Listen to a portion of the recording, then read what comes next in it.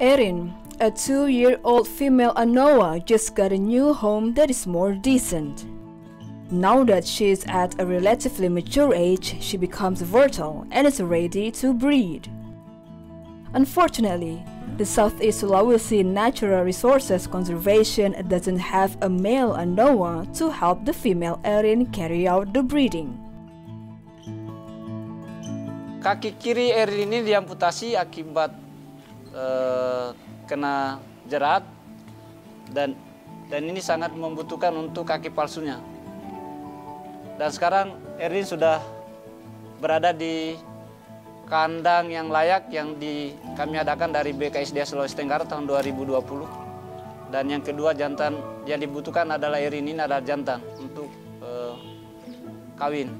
Semoga Erin ke depan bisa berkembang biak, dan Erin ini kami tidak akan lepas liarkan ke alam karena kondisi kaki depannya itu diamputasi.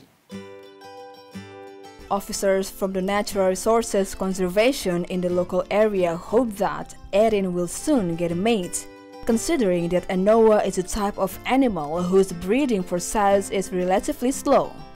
A pair of Anoa is only capable to reproduce one calf in a few years.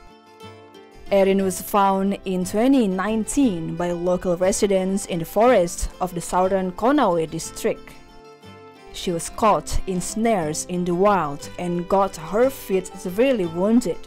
As a result, she had to undergo a leg amputation to prevent the spread of infection to other body parts. Anoa are classified as Balai's endemic wildlife, a subgenus of bubulus comprising 2 species endemic to the island of Sulawesi and Buton Islands.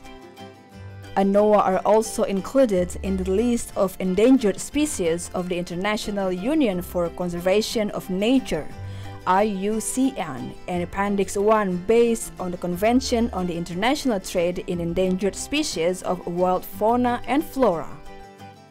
It means that besides being protected, Anoa are also prohibited from being traded, dead or alive.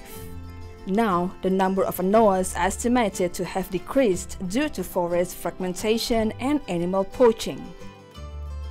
See Today contributor reporting from Kendari, Southeast Sulawesi.